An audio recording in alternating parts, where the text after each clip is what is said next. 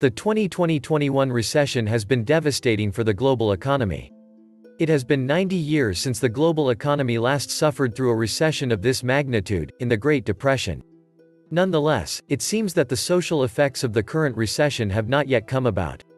The reason for this disparity between cold macroeconomic data and popular sentiment can be found in the enormous public spending by practically all of the countries in the world.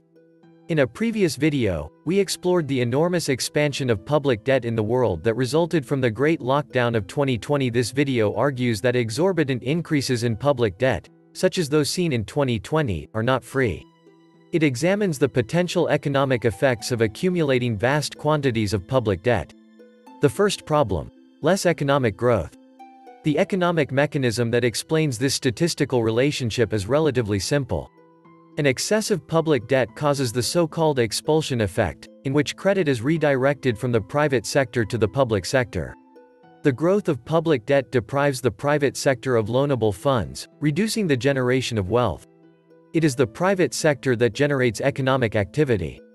The most the public sector can aspire to do is to establish a framework that favors private endeavors. The second problem: disincentivizing investment and reducing productivity. This second problem is an extension of the first. One of the best indicators of an economy's future growth is its investment rate. When investment increases, so too does productivity, which is accompanied by economic growth. Thus, if countries with less debt grow faster, it is very possible that these countries will see more investment and greater productivity growth. This shows how countries with less debt see greater investment. Notably, this detracts from the common argument that public debt can be used to increase investment.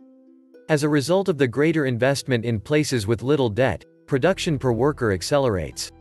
The third problem: deteriorating solvency. The most obvious problem of all is that an individual or a company that continually spends more than their income ends up going bankrupt and having to make dramatic adjustments to their level of expenditure. A state, as an economic agent, has the exact same problem. If its expenditures regularly exceed its income, it will go bankrupt. There is a point at which accumulated public debt becomes unpayable. It is very difficult to estimate this point, which is why recommendations tend to be vague. The International Monetary Fund, for example, places the critical point at the moment when a country accumulates a public debt equal to 2.2 times its tax income. The requirement for the Eurozone countries is to maintain public debt below 60% of GDP and an annual public deficit below 3% of GDP. However, none of the Eurozone countries comply. Although there is no unequivocal level of debt beyond which the risk of default arises, studying historical episodes of sovereign bankruptcy can provide an idea of where this limit may be. Analyzes 87 historical episodes of bankruptcy, over 175 years. This shows that African countries have gone bankrupt once their debt was greater than 2.89 times their tax revenue. Asian countries have gone bankrupt once their debt exceeded 4.83 times their tax revenue.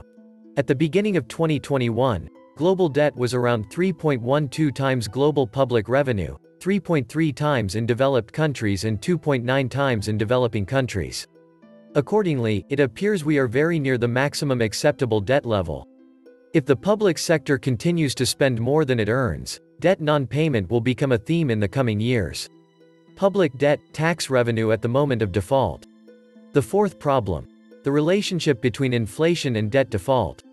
The link between inflation and the accumulation of public debt, and sovereign bankruptcy, is relatively recent. It was not present prior to the 20th century.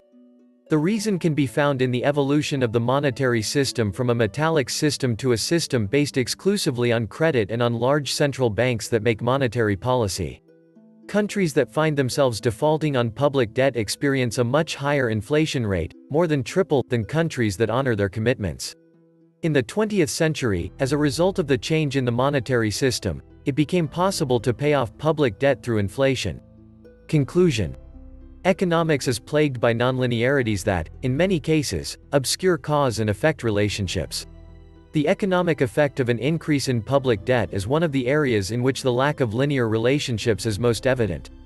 The substantial increase in public debt over the years, and its apparent lack of effect on other macroeconomic variables, has caused an entire profession, economists, and the politicians who follow its advice, to fall into complacency.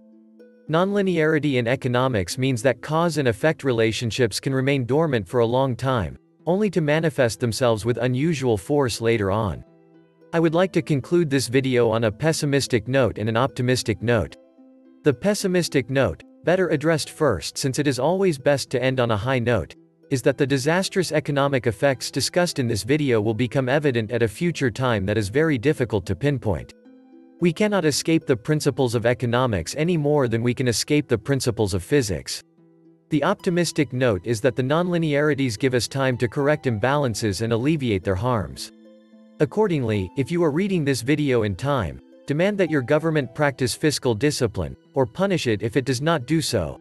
Do not vote for candidates who advocate fiscally irresponsible policies, and protect yourself from inflation by avoiding keeping large sums of money or very liquid assets. This was the Survival Economist. Please like, share, leave me a comment, subscribe, and please take some time to subscribe to my backup channels. I do upload videos there too. You'll find the links in the description box. You will also find a PayPal link if you want to make a donation. Thank you wholeheartedly to all those of you who have donated. Stay safe and healthy, friends.